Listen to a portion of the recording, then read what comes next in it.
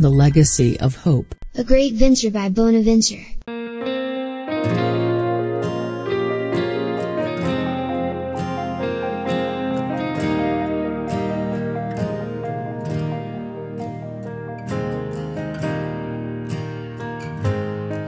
I'm fine, I don't need a doctor, because I am not that broken or sick, nor do I need a lawyer, for my will, because my will and life is in the Lord.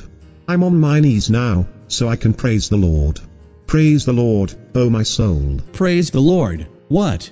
That's nonsense. He let all this happen to you, and you are on your knees praising Him. Curse God and die. Be a man, be like Adam. Don't accept a fault. If you can blame Eve or someone else, just leave your blame at the doorsteps of God.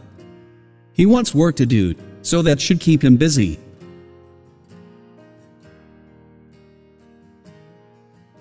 Arise, Catholic faithful, rejoice and renew. Beloved in Christ, in this Lenten season, we would like to put ourselves into the mercy of God and asking for His forgiveness.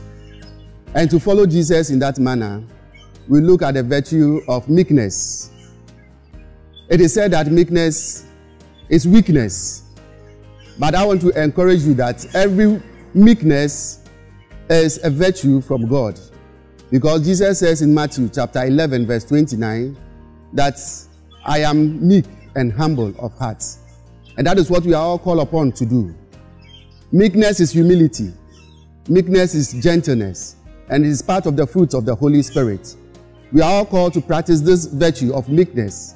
And whenever we are meek, it is not a weakness, but a virtue of following the Lord.